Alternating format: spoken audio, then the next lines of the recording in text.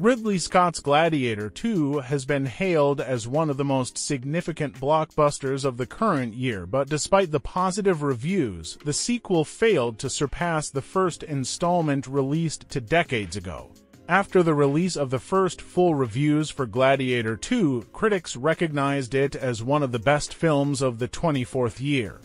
However, compared to the original tape, the sequel seemed to them a little more ordinary. On the platform Rotten Tomatoes, the movie scored 76%. For comparison, the first part received 79% from critics and 87% from the audience. In the first reviews on social networks, experts note that this is Ridley Scott's best work since The Martian 2015.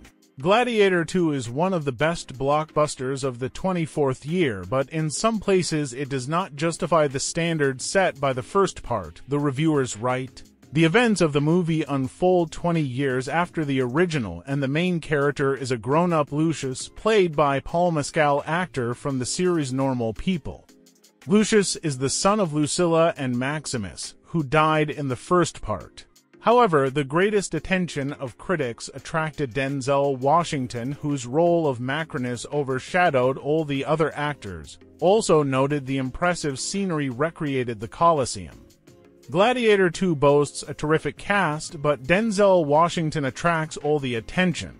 The camera work, costumes, and sets create an unforgettable spectacle worth seeing on the big screen. Attention was drawn to the spectacular fight scenes with elements of violence. Ridley Scott returns to the bloody epicness of Gladiator. The sequel again gives the audience an exciting action with brutality and excellent performance of actors. Not all critics share the rave reviews.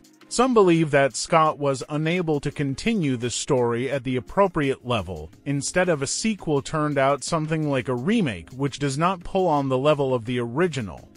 The cast also included Pedro Pascal, Joseph Quinn, and Fred Heckinger. The screenplay was written by David Scarpa. Ridley Scott has already started work on the third installment.